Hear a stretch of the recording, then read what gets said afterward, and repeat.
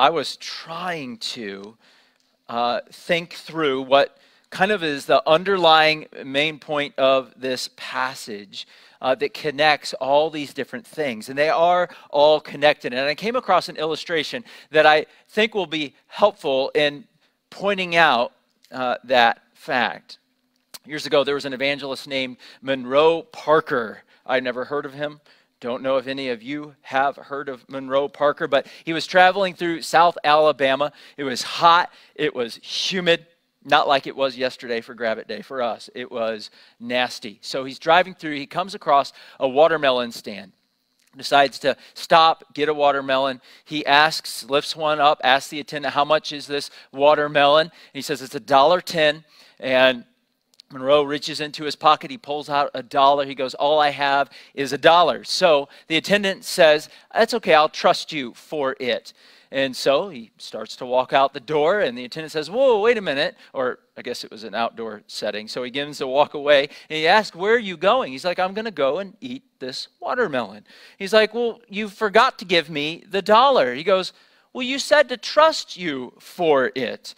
Well, then he replied, the attendant, no, I meant I would trust you for the dime. Then Monroe Parker says, you aren't going to trust me at all. You were just going to take a 10-cent gamble on my integrity. So what I pulled out of this illustration is this, that if this attendant knew Monroe Parker, knew this evangelist, knew that he was a man of integrity, then he would have been able to say, oh, sure, yeah, I'll just bring it back some other time. But he didn't know him. He didn't know who he was, and so could not trust that he would bring the whole $1.10 back sometime. So the reason I highlight that is because our passage 3 ways reveals Jesus Christ to us.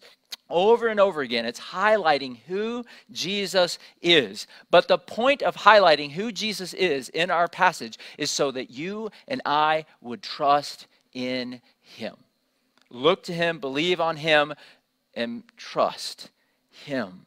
In fact, the title of this message that you see in front of you, I am the light of the world, this is the second I am statement. There's 7 of them in the Gospel of John. If you remember, the first one was, I am the bread of life. There's the 7 I am statements in the Gospel of John are metaphors that Jesus uses to teach us things about himself. So going back in your minds to John chapter 6 many months ago, when Jesus said, I am the bread of life, the idea that Christ was highlighting here is quit seeking after things that do not satisfy you, like bread that you eat and it goes away. Instead, those things that perish, they won't satisfy you, they don't give you life. I'm the bread of life. Seek after me that you might be satisfied. Seek after Jesus that you might have true life. Well, this morning, we're going to consider this second I am statement where Jesus reveals some glorious things about himself. And Jesus tells the crowd gathered here in Jerusalem, I am the light of the world. So what he wants to expose to us in view of who he is, we can trust him with everything in our lives. With our life now, with our eternity, and we can trust him with abandonment of ourselves as we look to him. So let's jump into our message this morning and start with Jesus is the light of the world. Here in verse 12, this second I am statement, I am the light of the world. Light reveals, light exposes, light teaches, light gives knowledge, and light gives life. But as we walk through this passage, we need to remember the context of what the Jews were celebrating. They've been celebrating the Feast of Tabernacles. Now, if you remember the Feast of Tabernacles, this is where the Jews would gather in Jerusalem to remember being freed from Egypt, right? And so what they did, they would set up booths. And they would just take and camp out around Jerusalem, celebrating God having delivered them out from under Pharaoh in Egypt. And what would they do in the wilderness but set up booths? And so this was a reminder of God's deliverance for them. But another aspect of the celebration was they had these candlesticks. And they would go in the courtyard and they would light these large 4 golden candlesticks. It would light up the courtyard. In fact, one Jewish writer said that there wasn't a courtyard in Jerusalem that likely wasn't lit up by candles. Perhaps even as those candles were being lit, Jesus maybe lifted his voice and said, I am the light of the world. Or it could have been the next morning when the sun was rising and beginning to shine light, where Jesus started teaching, I am the light of the world. Either way, this is a fulfillment of what God would do with his servant, Jesus Christ. All the way back in Isaiah 42, verse 6, it says, I am the Lord. I have called you in righteousness. I will take you by the hand and keep you. I will give you as a covenant for the people. Jesus would be given as a covenant for the people, a light for the nations. The light of Christ was so bright that the truth he revealed, the knowledge he made known about himself and about God the Father, that it didn't stop with just spreading that knowledge and truth amongst the Jews, but it spread and is spreading over all the earth. Look at what he says next in verse 12. Not only is he the light of the world, but he says, whoever follows me will not walk in darkness, but will have the light of life. It says, they will walk in darkness. Whoever follows him will not walk in darkness, but whoever has the light of life, they will follow him. So listen, because Jesus is the light of the world, he is able to lead us out of darkness. So when you think of light leading, those candles weren't moving in the courtyard. They were stationary. But there was a light that led people after they came out of Egypt. Remember, during the day, there was a cloud, a pillar of a cloud that led the people of Israel out of the darkness of Egypt. But at night, it was a pillar of fire lit up, the presence of God leading them out of darkness and into the promised land. And Jesus is typified in that. He is the light of the world that brings you and I out of darkness, out of death. And as we follow him, he leads us in his life, in his light. Jesus brings us out of darkness. And in fact, in verse 13 through 18, there's this going back and forth with these Pharisees, and it just exposes that they're still in darkness. They don't understand, and yet Jesus just keeps teaching them and putting more and more light before them. In fact, they try to bring up the law, showing, hey, we know the word of God. Let us expose some light on you. You can't bear witness about yourself. You're a false witness. And he says, no, you misunderstand. It's 2 or 3 witnesses. And guess what? I'm a witness and my Father's a witness. There's no 2 greater witnesses Jesus could have had, but they're in darkness. And so they don't even receive the witness of Jesus or the Father. They hate Jesus because they hate the light. In fact, John 1, 4 through 5, John set this up for us so that we would understand. Look at verse 4 and 5. In him was life, and the life was the light of men. The light shines in the darkness, and the darkness has not overcome it.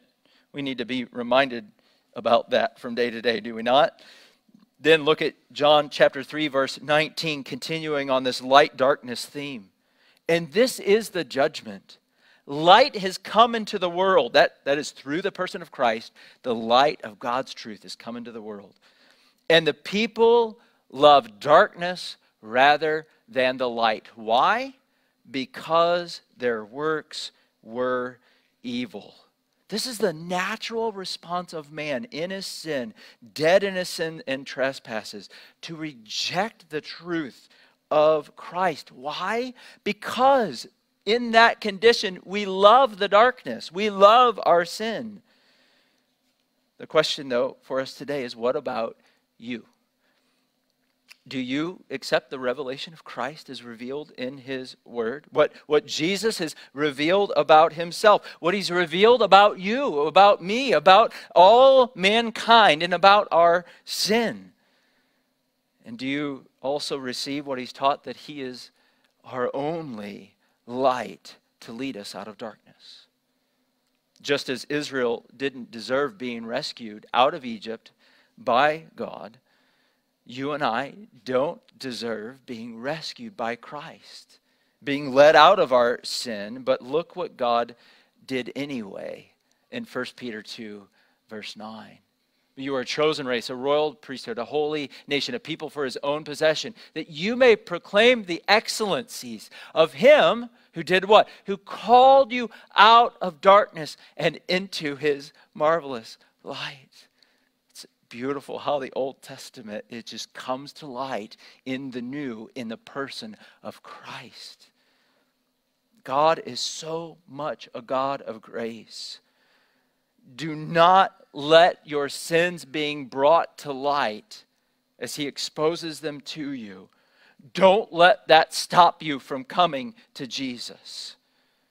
He already knows about all your sin. And it's because of his grace and love for you that he is shining his light on your heart, maybe even now, about sin in your life that you tolerate, that you give into.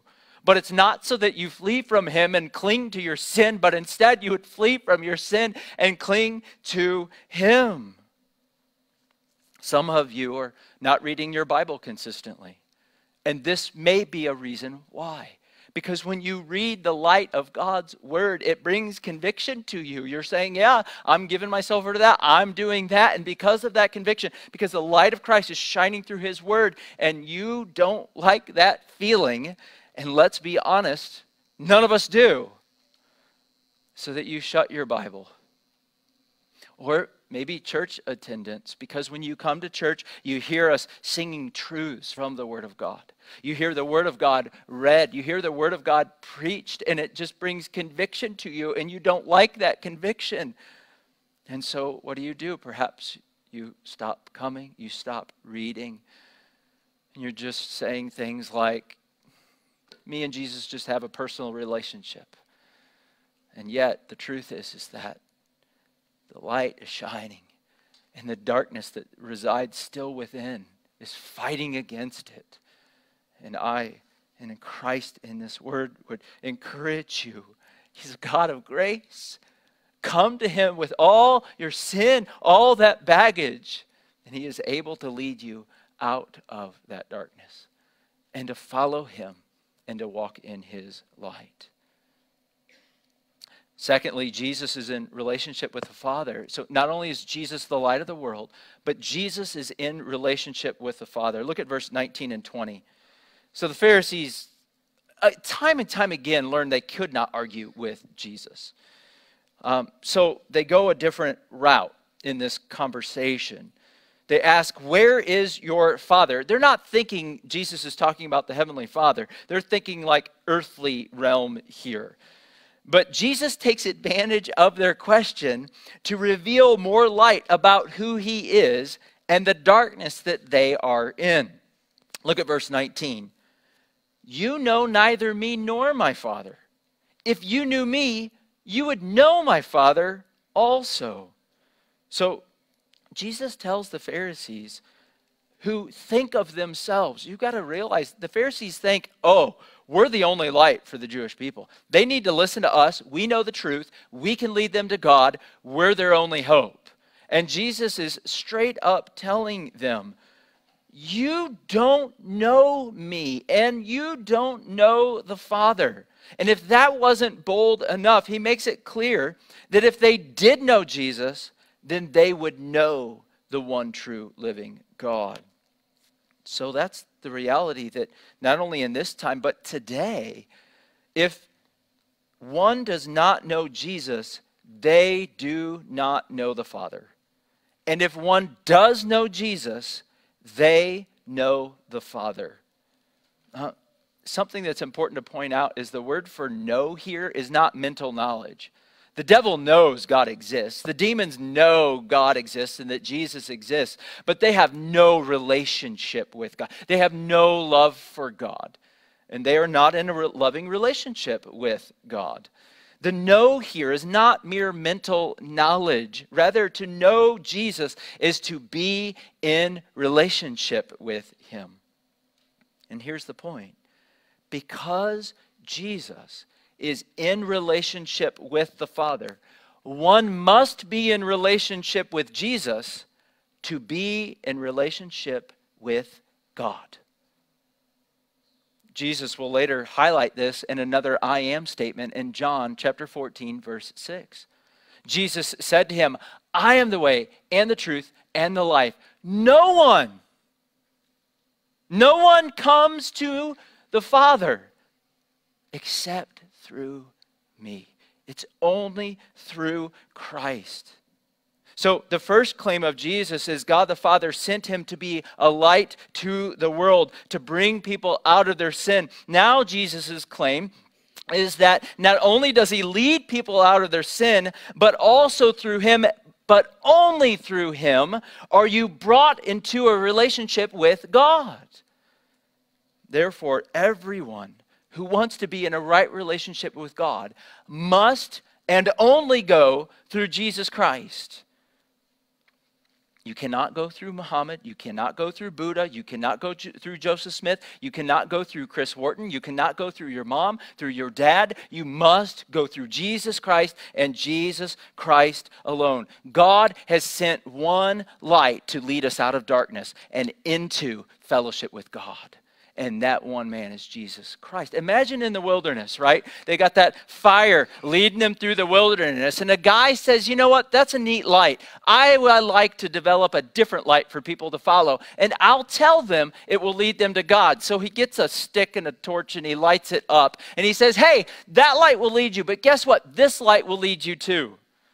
But Jesus squelches any other way, any other path. No, all paths do not lead to God. There's a narrow road through Jesus Christ, and every other road leads to destruction. You must go through Christ. Acts 4:12, and there is salvation in no one else, for there's no other name given under heaven among men by which we must be saved. It's through Christ and through Christ alone. This is why taking the gospel to Gravette, to Arkansas, to this nation, and to all nations is so important, because people who have not heard the gospel are dying in their sins. Billions around this world have never heard the name of Christ. But if people only go to the Father through the Son, then that is why we must motivate for missions. That's why we bring missionaries in here. Not just so that we hear how your dollars are being used to move the gospel to the nations, but may God stir up from among us to go to the nations. May we give our sons and daughters to the cause of Christ, not just here in Arkansas, not just here in Gravette, but raise them up to be mission-minded and go to the ends of the earth with the gospel. Why? Because people are dying in their sins, and there's but one way. They must hear the name of Christ. They must hear the gospel of Christ. But not just them, but everyone here this morning. You must come to God the Father through the Son. And even now, you can turn from your sin, that maybe the light of Christ has shined on you and you're like, I don't like the sin in my life and I know I need rescue from it. Well, turn from your sin and look to Christ. Trust in him even now. Don't wait for the song of response. You can trust in Christ where you sit even now. Believe on the Lord Jesus Christ and you will be saved. There's one more thing Jesus wants to reveal. As though that weren't enough, there's more glory. Jesus is God. Jesus is God. Look at verse 21 through 23. That's where Jesus tells the Pharisees that he's going to return where he came from heaven. But he tells them that they can't go and that they're going to die in their sins. Look at verse 24 with me. I told you that you would die in your sins. For unless you believe that I am he, you will die in your sins. Unless they believe what? That he is who he's been claiming himself to be. He is the light sent from God. He's in fellowship with God. That he is the only way of salvation. But not only that, he came from heaven. He's going to return to heaven. So he's not just merely a man. He is God in the flesh. Isn't that what John has been driving home all the way from John 1 through 3? Jesus is God who took on flesh. And unless they believe that, they will die in their sins. 1 John 5:20, you could have preached this entire message from here because the 3 points of this message are wrapped up in one verse. And we know that the Son of God has come and he's given us understanding. There's the light. Jesus is the light. He gave us understanding. 2, that we may know him. No, that's that relationship you must have with him. And that we are in him who is true, in his Son, Jesus Christ. You must have a relationship with the Son to know the Father. 3rd, he is, and this is referring to Jesus, he is the true God and eternal life. Back to our passage, John 8:28. Oh, man. God is the most brilliant writer ever. And of course he should be because he's God, right? He has an advantage that none of us have. But the beauty of what he just keeps highlighting and pulling from that wilderness wandering into this light of the world. Look with me. Verse 28. So Jesus said to them, when you have lifted up the Son of Man, then you will know that I am he, and that I do nothing on my own authority, but speak just as the Father taught me. They don't believe in Jesus, but he's telling them, when you see me lifted up, you're going to understand. And when they lift up that Son of Man, again, this is pulling us back to what happened in the wilderness when Moses lifted up the serpent on the pole. For those who are not familiar with this, get familiar with the richness of this glorious picture of Jesus. So Israel was wandering in the wilderness, wishing they had the meat pots back in Egypt. They wished they were back in the darkness and not heading to the promised land. Grumbling and complaining about all the manna burgers that they were eating day after day after day. And so what do? Grumble and complain. And what does God do? For their sin of grumbling and complaining against God, he sends fiery serpents, venomous serpents. When they bite the people, that venom spreads throughout their body and they were dying. And so Moses, who's another Jesus figure in the Old Testament, he intercedes on the behalf of those who are dying for their sin. And God tells him, get a bronze serpent, so a representative of the judgment, put it up on a pole, lift it up. And everyone who's been bitten and is dying from these snakes, if they just look, no labor, no work, but trust in the provision of God. And what is that provision? A serpent on a pole. What a display of Jesus, who was the Lamb of God, who was slain for us. But guess what? He didn't become sinful on the cross. No, it was our sin that was thrown on him. So when he went to that cross, he became a curse for us and yet remained sinless because God accounted your sin and my sin to him. And that's why we see in John 3:14 and 15, and as Moses lifted up the serpent in the wilderness, so the Son of Man must be lifted up, that whoever believes in him may have eternal life. Dying in our sins is mentioned 3 times. Jesus highlights for these people, you're going to die in your sin. You're dying in your sins. You're going to die in your sins. But the good news is that because Jesus is God in the flesh, he is able to save us from dying in our sins. And he did so by dying for our sins on the cross. This is glorious. Look at 2 Corinthians 5:21 with me. For our sake, he made him who knew no sin to be sin, so that in him we might become the righteousness of God. Back to our verse 30. These people got it. They see these glorious pictures of what Christ is highlighting and their need of Christ as Savior. And verse 30 says, as he was saying these things, many believed in him. Listen, I want to quickly summarize in 3 sentences for this whole sermon for you. Because Jesus is the light of the world, he can lead you out of the darkness of your sin and into his light. Because Jesus is the only way to have a relationship with the Father, you must come to God through him by faith.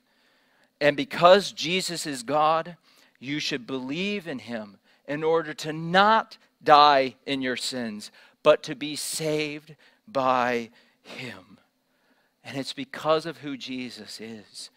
You can trust him with your life. You can trust him with your sin. You can trust him with your death and your eternity. And my pleading to you, and Jesus' pleading from the text, is that you would trust in him today and always. Let's pray.